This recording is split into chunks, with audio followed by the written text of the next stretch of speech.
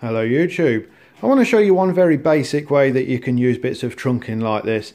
It can obviously have a lot of cosmetic benefits, hiding away various cables and wires around the house. I'm actually using it to try and give a little bit more life to a couple of cables in my kitchen.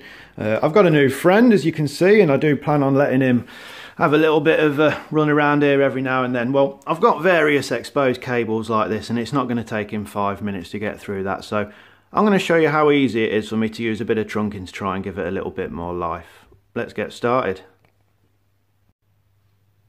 So first things first, we want to find out exactly what size we want to cut this piece of trunking down to. So in my case, I know it's going to be a relatively small piece. It's actually going to be 19 inches. So the next thing we want to do is measure our piece of trunking. 19 inches is what I said, so that is just there.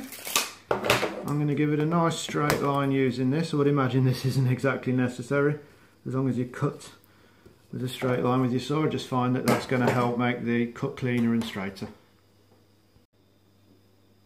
So now I've simply marked it where it needs to be cut. I'm going to take a hacksaw that I've just gone and got from the garage, and I'm going to cut straight down the line that I marked.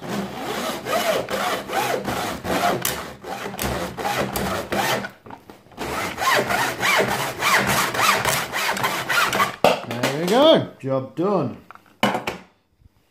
I've decided it might be worthwhile just to give it a bit of a file down, just to get that edge looking a little bit tidier than it was straight after being cut, but yep, that's just the job, that is.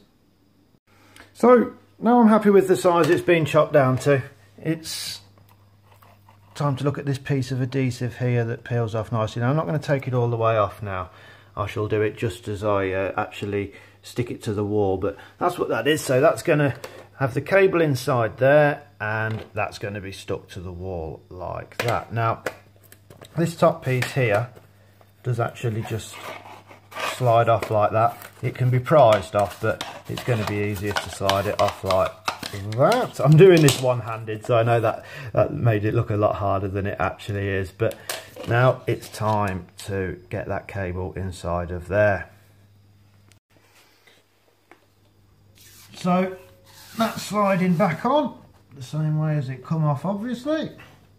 That piece of adhesive that we looked at a second ago can now be pulled off like that, and make sure we get it just where we want it, and on we go. Now what I shall probably do, as I'm trying to protect it from a rabbit, is actually possibly make another little piece there and make another piece there, but I shall do that later on. It really is as simple as that. That is how you use a piece of trunking to protect wire or cable